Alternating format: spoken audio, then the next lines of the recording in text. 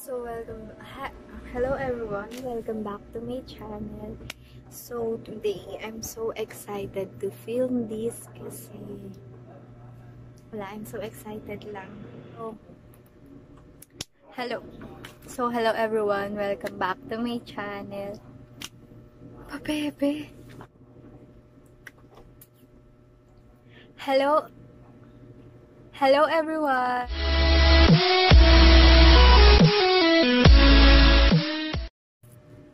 Hi guys! Welcome back to my channel. So today, gagawin ko yung what's in my bag.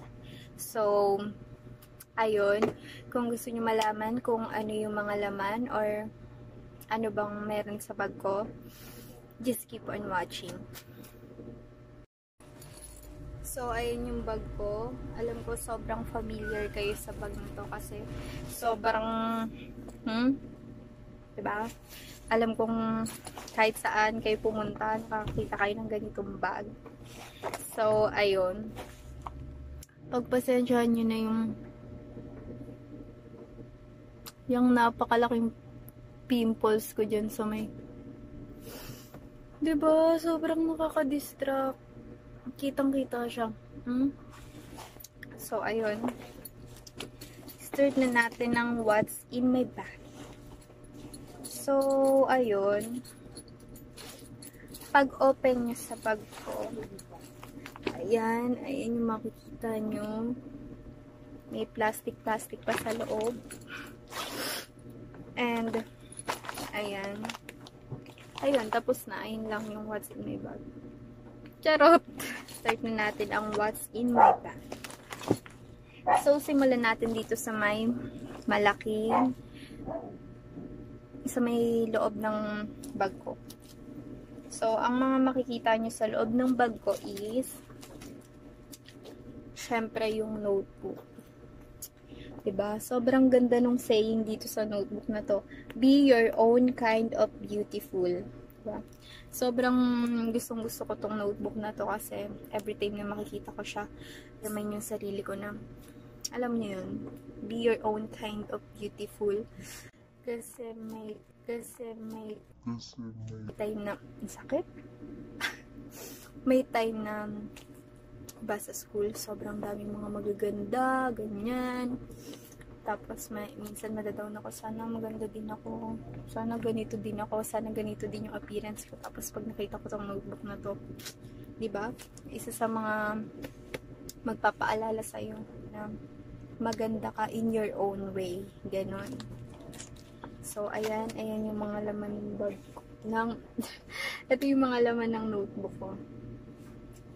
Ayan, kung makikita nyo, may picture ako ng mga friends ko. Alam ko nakita nyo na sila sa iba kong vlog. Lalo na yung who's most likely. Sila yung mga kasama ko. Ayan. Wala man ako sa picture na to, pero nanghingi talaga ako ng copy kasi wala lang. Ang cute lang kasi nila dito. So, yung picture ko dito sa baba. Ayan.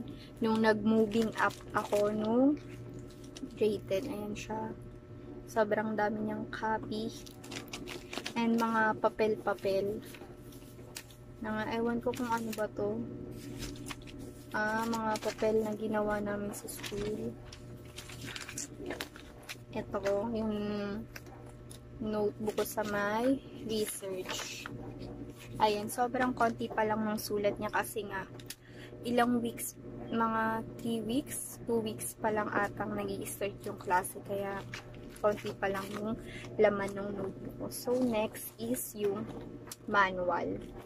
Ito yung isa sa mga laman sa bag ko kasi sa manual na to, dito mga sinusulat kapag late ka, ganyan, or kaya naman absent ka, lalagay mo yung rason mo dyan, mga ganyan. Yun. So, ang next naman is, meron ako ditong napakaraming index card. Ayan. And, dalawang wallet. Yung isa guys, coin purse. Yung isa naman, nilalagyan ko siya yung mga papel-papel na pera. Ganon. So, ayan. Binili ko to sa Minimison. Sobrang, matagal na to eh. Grade 11 pa ata ako. Grade 11. Ayun, may gas-gas na nga siya. So, ayan lang laman ng ito, may picture ako dyan. Tapos, ito, yan. And, ayan. May clip, isa dyan. Tapos, itong yan, card ng Starbucks. Binigay sa akin ng tita ko. Tapos, yan, yung pera, diba? Napaka-konti. And, ayun. So, ayun guys, naglugay na lang ako kasi parang wala. Feel ko mas okay siyang nakalugay. So, pagpasensyahan nyo na ho yung bangs ko na sinabi ng kaibigan ko para daw barcode. Di ba okay naman? So, ayun. Continue na natin ang what's in my bag. So, ang next is, meron akong ganito. Okay. Ito. Uniform to guys. 27. Pero, ipapapalit ko siya sa school kasi fit na fit sa akin. Tapos, baka pag nabusog ako, di na niya carry. So, ipapapalit ko siya. Kaya siya nasa bag ko ngayon. So, next is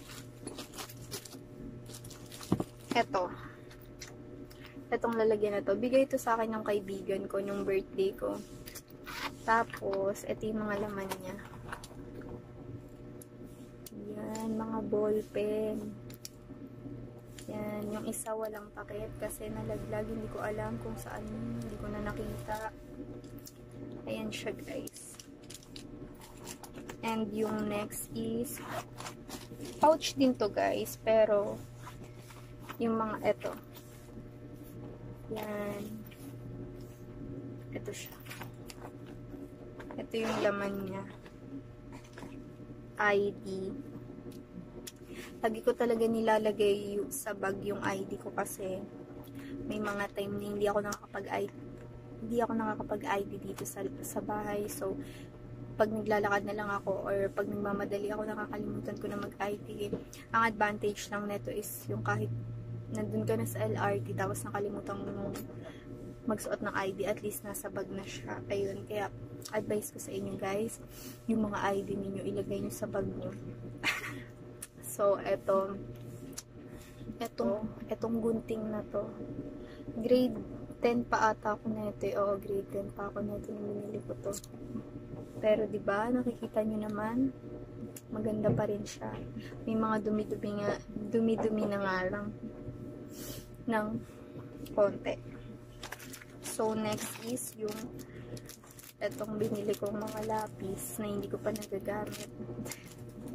Tapos, next is yung USB na may mga clip-clip. Kasi guys, may mga time na naiinis ako dito sa bangs ko, tapos kiniklip ko na lang siyang ganon. Kasi nga, inaasar ako ng mga kaibigan ko, lalo na si Jana, ayun yung isa sa mga mapang-asar sa mga kaibigan. Tapos, eto yung next. Ayan. And, etong lip balm. Nagdadala ko ng ganito kasi may mga time na nagda-dry yung lips ko, tapos kailangan kong i-moisturize, kaya may ganito ako sa bag. Tapos itong mga stabilo. Kung nagtataka kayo guys kung bakit hindi sila magkaparehas ng takip, kasi 4 to binigay kasi sa akin. Binigay kasi sa akin to, and 4 siya. Yung isa, ito nga yung color, pero hininginan ng papa ko, tapos nagkapalit ng takip, kaya ganyan siya. Tapos ito, ayan,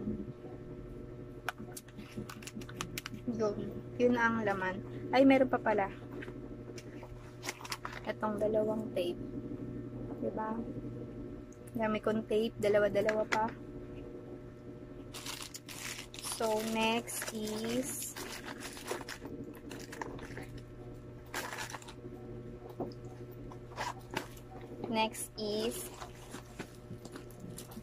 eto. lagi ko itong dinadala sa school kasi wala, sobrang ganda lang talaga ng libro na to. Tapos pag stress ako or kaya naman malungkot ako, binabasa ko lang to. Sobrang ganda talaga ako sa libro na to kasi grabe, sobrang the best. Ayan o, nag-highlight pa ako ng mga magandang nababasa ko sa book na to pagka stress ako, kaya naman basta pagka yung hindi ako okay, ito lang talaga yung binabasa ko. So, kaya lagi ko siyang dala. And, ayun lang naman.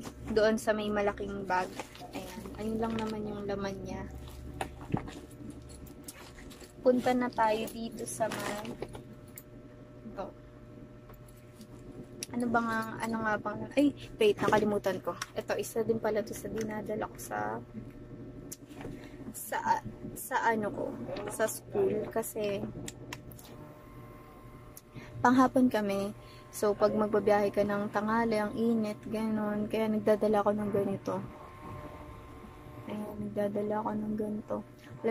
Alam nyo ba, nabili ko lang to sa Shopee ng 95 pesos. Diba? Sobrang mura. Sa Baklaran, 180 to. May napagtanungan pa nga ako, 400. Grabe. So, ayun, lakas niya. Worth it yung 95.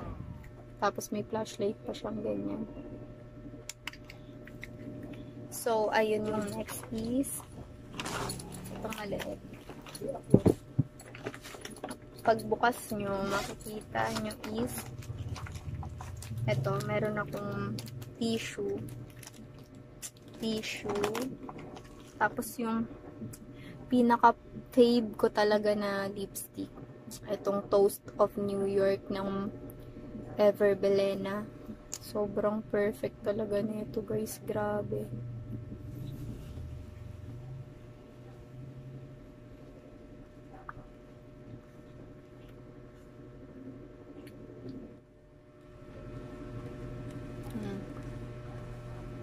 Grabe yung pimples ko, no?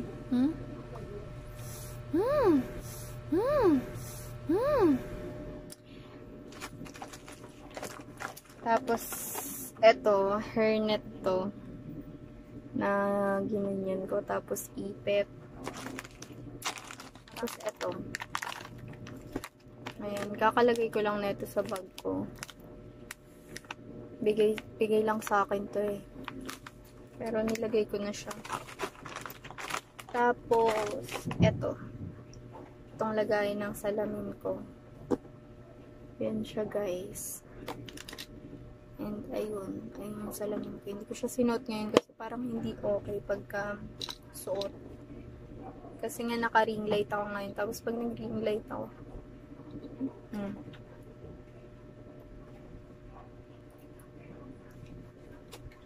mamaya na lang.